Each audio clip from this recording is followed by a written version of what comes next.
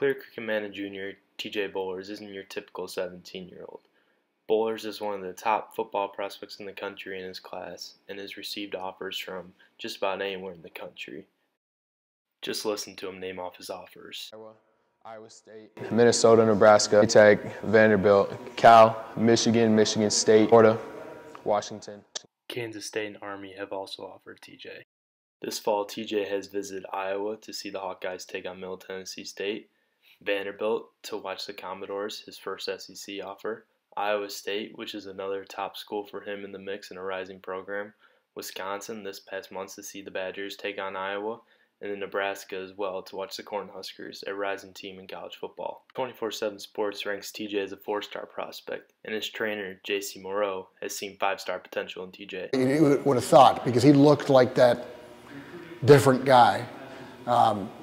I had somebody explain, a college coach say, in 9th grade, he looks like a 5-star guy looks in 9th grade. TJ certainly has the potential to play anywhere he wants in the country and play right away.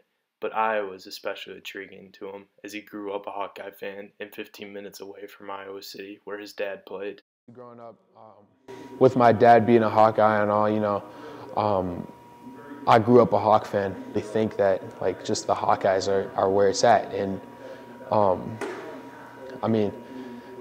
my dad, he's not pushing me to go anywhere or anything,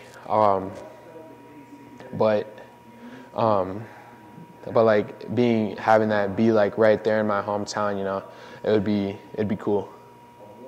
TJ knows that it's his decision to make, and as one college coach described to me, he already looks college ready.